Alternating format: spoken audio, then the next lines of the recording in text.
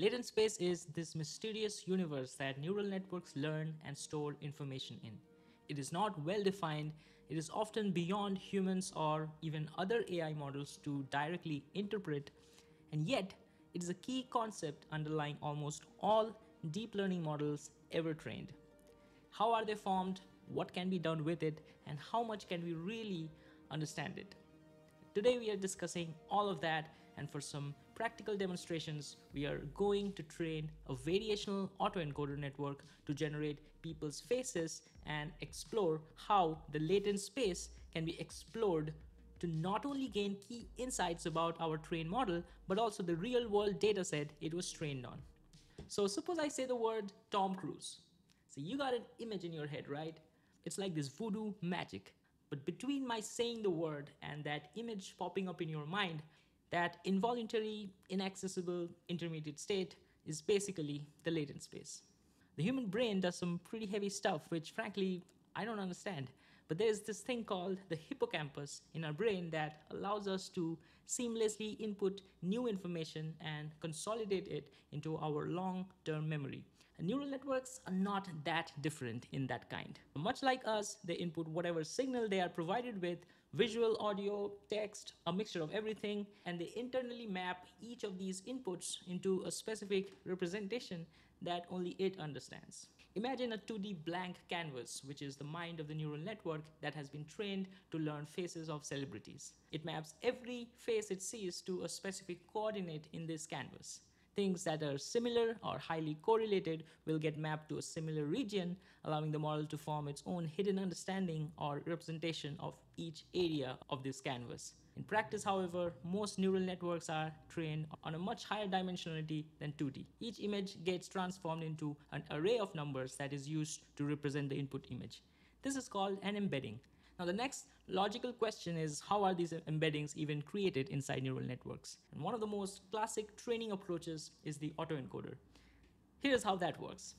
We take our image, pass it through a multi-layered neural network called the encoder that compresses it into a much smaller flat vector, and then another network called the decoder reconstruct the original image from this compressed state. There's an old saying in the ML community: compression is intelligence.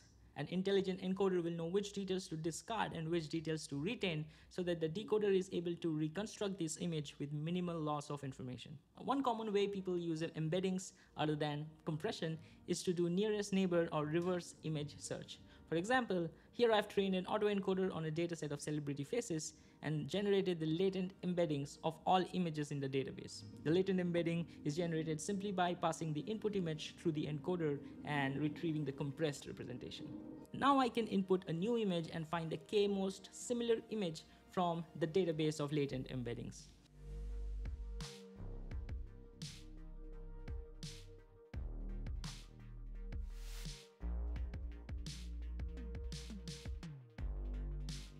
I can also do fancy visualizations like this one, where I run a dimensionality reduction algorithm like UMAP or t-SNE on the latent embeddings to convert them into 2D points and plot them here. As you can see, certain sections of these 2D map contains images of women, certain section of men, and not just that, the spatial layout of these clusters also have meaning. For example, if you go from left to right in this image, you'll see that the image slowly turn their heads from left to right. And in the lower part of the plot too, notice how the right side contains images of men, and as we go to the left, it contains images of women. The autoencoder doesn't enforce the neural network to learn specific layouts. It just asks it to compress and uncompress the data, and in doing that, the network automatically learns all these crazy relations and correlations in the data that we ourselves may not know a priori. While digging at what the latent space looks like is fun, but there's not many real-world use cases for it. It's like having a key but not knowing what it unlocks. To evaluate the quality of latent space, we may want to generate something like an image or text from the latent space and then examine the generated content. That is what a variational autoencoder does. I'm not going to dive deep into the details about it in this video, but in a nutshell, while the original autoencoder model just trains the model to reconstruct input images from the latent space, VAE adds another loss to the structure itself of the latent space. by shaping it to a known distribution like a Gaussian. And after the model is trained, to generate a new image, we can now sample a new random vector from a Gaussian distribution and then pass it through the decoder part of the network, and lo and behold, it will generate a new image from this random input. Here I've trained a variation of the variational autoencoder called the DFC VAE, which replaces the straight up reconstruction loss with the auxiliary loss between the feature maps of a pre-trained computer vision model like the VGG.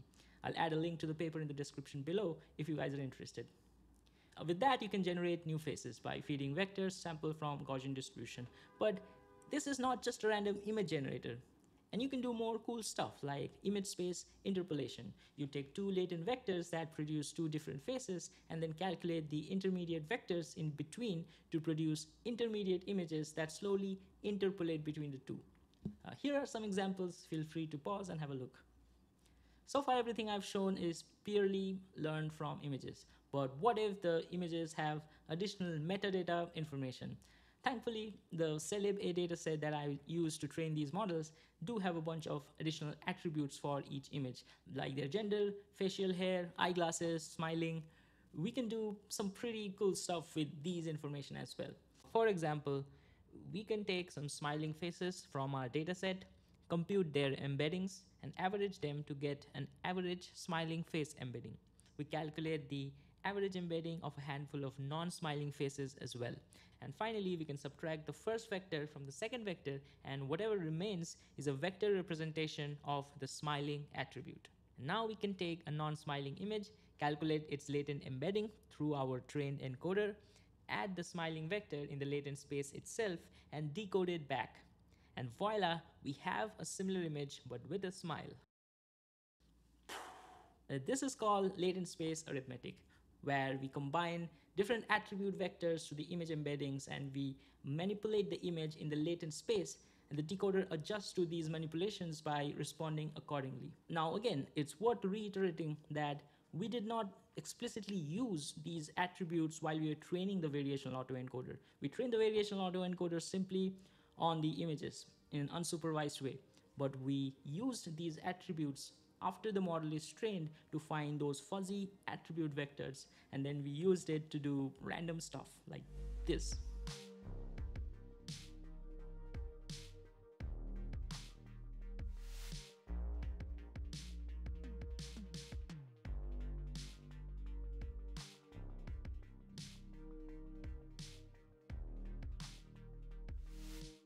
And there's another thing that I will show before wrapping up this video, and that is about finding patterns and trends in your data. Suppose you didn't have all the attributes that come with the celeb-A dataset. Can you still extract meaningful insights from the data? Yes. From the latent representation, you can run a dimensionality reduction algorithm like PCA to extract the principal components from the latent space. The components returned by PCA represents the vectors to explain the maximum variance in the data. The components are also ordered according to how much variance it captures. So the first component captures the maximum variance and the second one after that. Here I have run PCA on the latent embeddings and extracted the top 10 principal components. Again, by doing vector arithmetic as before, I can add or subtract these component vectors from the generated image to manipulate the images in the latent space even further. For example, the first component seems to be about capturing which direction the person is facing, and the second component is capturing if it's male or female. Another one captures if they are smiling or not.